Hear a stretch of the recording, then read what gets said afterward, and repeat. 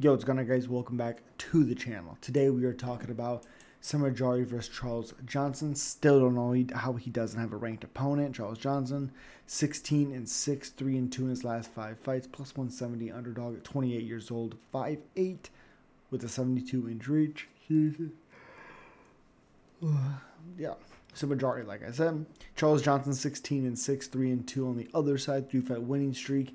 Even his losses are pretty good. Cody Durden, Jesus, Rafael Estevan, Azat Maxim, Jake Hadley, and Joshua Pan. He finished 3 months ago. Minus 210, a favorite, 33 years old, 5'9", with a 70-inch reach, 1 inch in height for Johnson, with a 2-inch reach for Sumudaerji, who is a very good striker.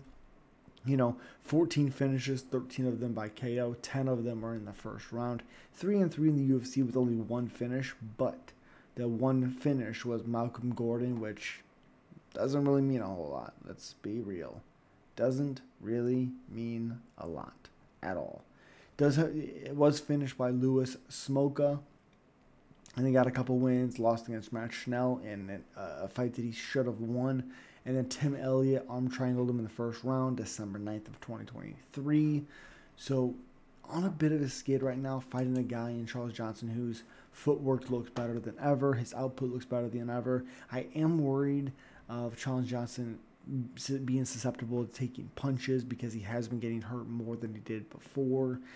But I like the cardio. I like the output. I like the pressure. I like the pace of Johnson. I like Johnson to win this matchup. And then finally, maybe he'll get a ranked opponent. As always, guys, subscribe, like, comment. Let me know you're picking. Peace.